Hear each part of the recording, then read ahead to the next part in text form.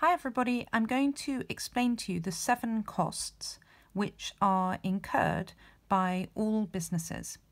These are the main 7 ones: fixed costs, variable costs, total costs, marginal cost, and then we have average fixed costs, average variable costs, and average total costs. And there are also 2 extra ones that you can add in, which are total fixed costs and total variable costs.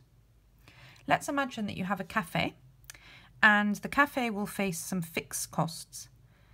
These are costs which are going to stay the same regardless of the level of output.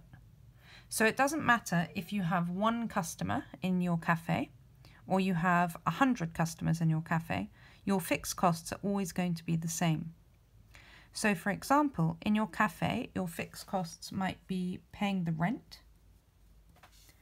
They might also be paying your insurance. So in case you give someone food poisoning or one of your chefs drops something on their toe and they need insurance to cover them, that insurance will be paid every month probably, or possibly once a year. And also your rent will probably be paid once a month or once a year. And you might also do some advertising for your restaurant. And again, this will be paid monthly or annually. And also you'll be paying wages, for instance, to your manager of the restaurant. It doesn't matter whether you have 1 customer or 10 customers or 100 customers. Your rent, your insurance, your advertising, your wages are always going to stay the same. So it doesn't matter how many customers, how much output you have, you're still going to pay the same fixed costs. Your total fixed costs are just adding together all of your fixed costs.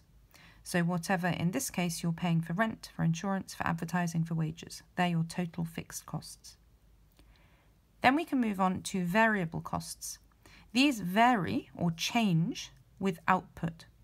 So this means that every time you have an additional customer, so 1 additional customer will cause your business to incur additional costs. So your business is having to spend more money on some things every time you have another customer. So for example, that might be paying for the food that you're going to cook and the drink that you're going to serve to your customer. Because every time a customer comes in and they buy something, you're going to be serving them food or drink, and you had to pay for that. If you want to know what your total variable costs are, you'll look at what they are at the level of output that you are producing. So it might be that you have 10 customers, so you need to find out what your variable costs are for each customer, and you add them together to get your total variable costs. Next is total costs, and this one is just going to be your total fixed costs plus your total variable costs. That's how you work out your total costs. When you're looking at your fixed costs, your variable costs, your total costs, you can also look at the average fixed, variable, or total cost. And if you're working out the average, you're just dividing by the level of output. So you need to look at how many people you're serving in your cafe, and you divide by that number. So your average fixed costs are just going to be your total fixed costs divided by output. Your average variable costs are going to be your total variable costs divided by output. And your average total costs are going to be your total costs divided by output.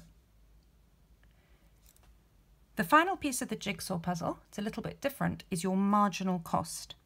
Remember that in economics, when you're talking about the margin, like the margin on a piece of paper, it's an additional amount of something, in this case of output. So for example, if you were to serve 10 more customers, you'd be asking, what would this do to your fixed costs? Sorry, your total costs. So how are total costs affected? So for example, if your total costs for one unit are 80, but if you're making 2 units, your total costs are 90, that will mean that your marginal cost of producing your second unit is 10. Because when you go from 1 unit to 2 units, you add 10 to your total costs. So over here, you might say if you serve 10 more customers, not just 1 more customer, but 10 more customers, what happens to your total costs? So you're looking at the change in the total costs. So likewise, if you wanted to know the change going from 2 customers to 3 customers, it might go from 90 to 110. And in this case, you're adding on 20 to your total cost. So this means that your marginal cost is 20. Going from 1 to 2, your marginal cost is 10. Going from 2 to 3, your marginal cost is 20.